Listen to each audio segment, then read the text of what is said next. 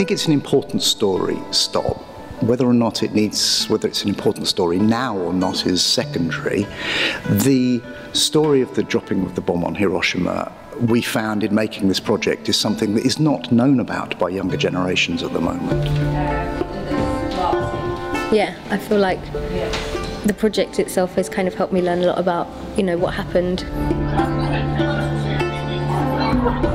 This is deeply informative, and I like how, in this case, theatre making can be very objective. It's about presenting so many different narratives.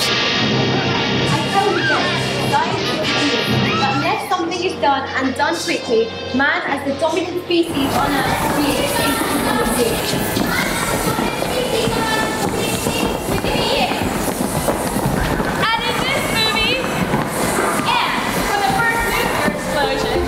I really enjoy working with the bubble people here. Each of them has very strong character.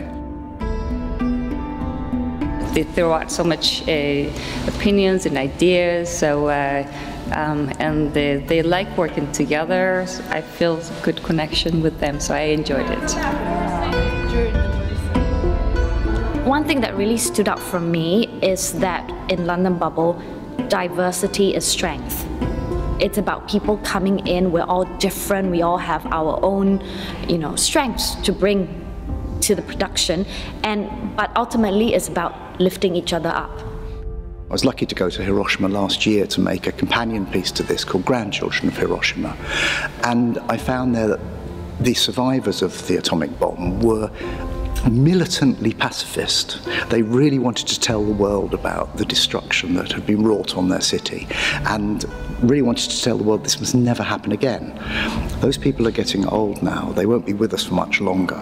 This is a critical world story that must be told. So what could we do but tell what happened here? Being involved in art that is also protest is important because it can change people's hearts and minds, and I think at C&D that's what we want to do through our kind of like public profile with demonstrations and leaflets and on the internet and stuff. But I think like seeing this and actually hearing people's actual stories, I think you really feel a connection in a way that you maybe don't get from just like reading a leaflet that someone hands to you on the street.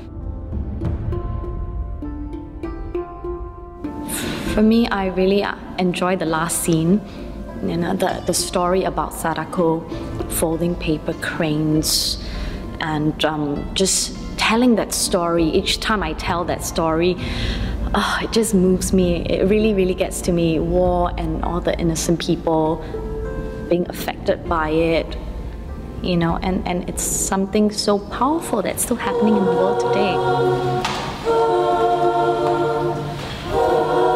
Cast make lots of connections. They enjoy each other's company, I think, and that spirit of supporting each other, looking after each other during performance, translates into the production itself and the way the production is shared, given to the audience. There's a lot of connections that are made, and connections are very good for us.